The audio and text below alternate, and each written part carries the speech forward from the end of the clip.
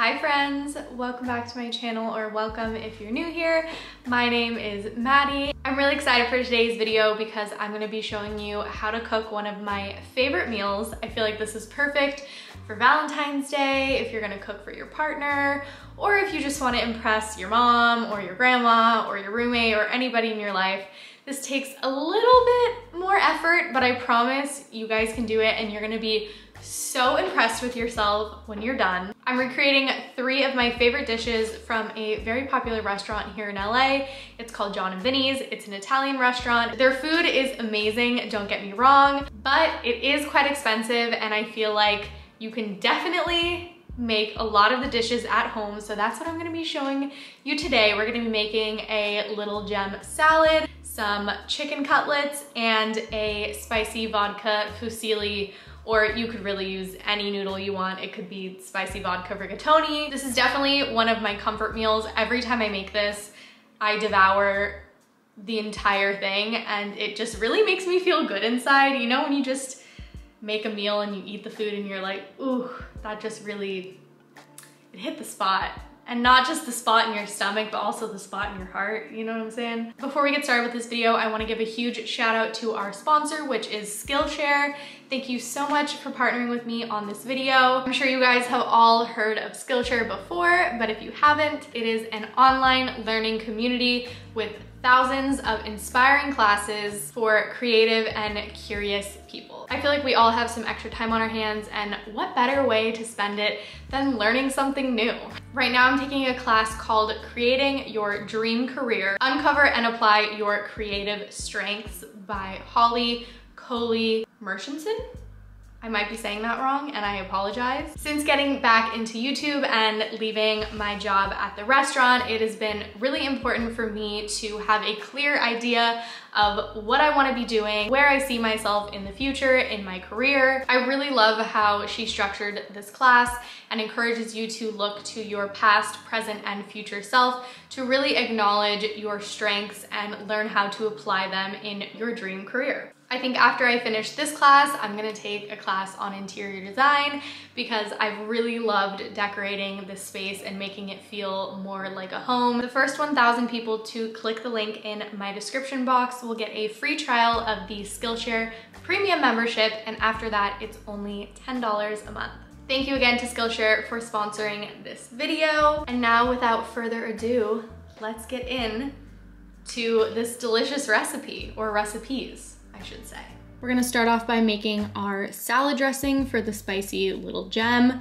You're gonna take 2 egg yolks, 1 anchovy, 2 calabrian chilies, 2 tablespoons of lemon juice, 1.5 tablespoons of red wine vinegar, 1/2 tablespoon of balsamic vinegar, 1/2 tablespoon of Worcestershire sauce, 1 teaspoon Dijon mustard, 2 cloves of minced garlic, and a few dashes of Tabasco. It seems like a lot, but I promise it's worth it. Pulse it, and then you're gonna stream in 3/4 cup of olive oil. My food processor doesn't have a hole for me to stream it into, so I just have to pour it in and then pulse. Once you've done that, put your dressing in a bowl and you're gonna stir in 2 tablespoons of chopped shallots, some salt, and some pepper. And of course, we're going to grate in some fresh Parmesan. Do as much as you like. I feel like I did like 1/4 cup.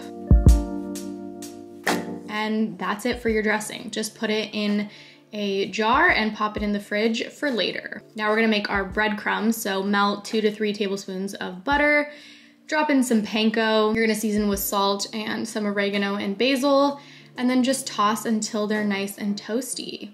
You can obviously toast as many breadcrumbs as you want. I had leftovers, which is never a bad thing. Now we're gonna prep our chicken cutlets. Wrap your cutting board or your surface in plastic wrap because we're gonna be pounding our chicken. So I took a chicken breast cutlet, put it in between plastic wrap, and then I used my rolling pin to pound it out so it's nice and thin. If you have a meat mallet, obviously that's ideal. I know raw chicken looks gross, but I just wanted to show you how thin it was.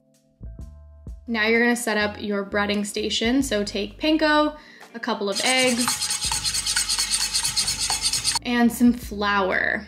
So you're gonna put your chicken in the flour first, make sure it's nice and coated, but shake off the excess, and do the same with the egg. Coat both sides, drip off the excess, and then you're gonna make sure it's very coated in the panko.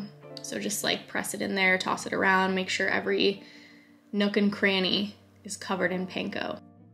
I know this is kind of gross, but like you gotta do what you gotta do, you know? And then just repeat the process. It's very important to do the prep work first when making this meal because there is a few moving parts that you need to cook at the same time. So that's why we prepped our dressing and the breadcrumbs, and now we're prepping our chicken. So once you've done that, just pop your chicken into the fridge while we get started on our sauce. So it's a pretty simple sauce, not too many ingredients. First, you're gonna heat up some olive oil and cook 3 to 4 shallots and about 5 cloves of garlic. Once those are nice and translucent, add 4.5 ounces of tomato paste and 2 anchovies. Anchovies are optional, but you know how I feel about them. We love them. Let that caramelize, and then you're gonna add about 3 tablespoons of vodka. I eyeball it, but I think it's about 3 tablespoons, and you're just gonna let that cook off until you can't smell the alcohol anymore. Now you're gonna turn off the heat and add heavy cream until you get your desired color. I think it's about 1/2 cup depending on how much sauce you're making, but I just go by color. And then add chili flakes to taste, usually about 1/4 teaspoon. Now we're gonna set the pasta sauce aside and start frying our chicken. This is also a great time to start boiling your water for your pasta. Once it's golden brown, give it a nice flip. This doesn't take too long to cook because your chicken is nice and thin.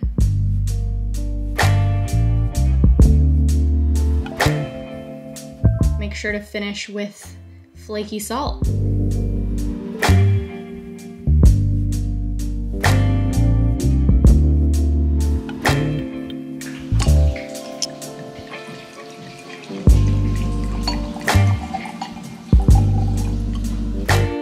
As your last piece of chicken is frying, I'm adding in about 1 pound of pasta to a heavily salted water. And now we're going to assemble the salad because we're almost done with this dinner. I just got some little gems and laid them out nicely on the plate, drizzled some salad dressing over it, topped it with the breadcrumbs that we made, some fresh parm, finishing it with some fresh parsley, and there's your completed salad. All right, now we're back to the pasta. Make sure you reserve some pasta water. Go ahead and scoop your pasta directly into your sauce. It's okay if some water gets in there, we want that. Add a nub of butter, a cup of grated parmesan, then add some pasta water and just toss that baby until it's nice and coated, silky, delicious, beautiful, and don't forget to season with salt and pepper. And here is your completed meal, perfect for Valentine's Day or just a regular date night, or if you just want to cook for yourself and go all out. Obviously, you can make these portions smaller so you make less food, but I wanted to make it nice and plentiful for this video.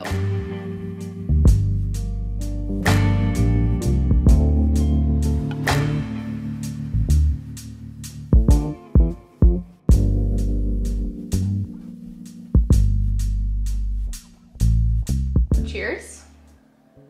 So crispy, but so juicy and perfectly cooked.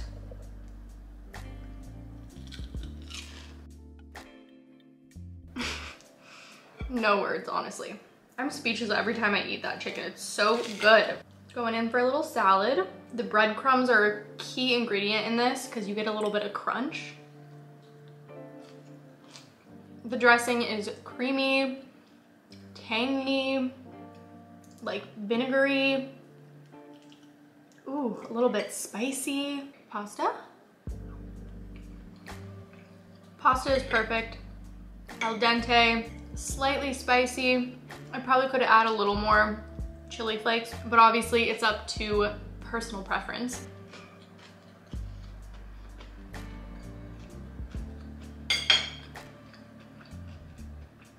You have to make this. If you're gonna make any recipe that I share, it's gotta be this one. I'm gonna go devour this and then figure out what to do with the leftovers because I made so much food. Thank you guys so much for watching this video. I really hope you enjoyed it. Don't forget to give this video a thumbs up and subscribe down below. It really helps me. Also, leave a comment and let me know what you thought. I cannot wait to see all of you guys recreate this. If you make this on Valentine's Day or any other day, please send me photos on Instagram. I'll leave my handle here and in the description as well. And thank you again to Skillshare for sponsoring this video. I really appreciate you guys. Have a beautiful rest of your day and I'll see you in my next video. Bye.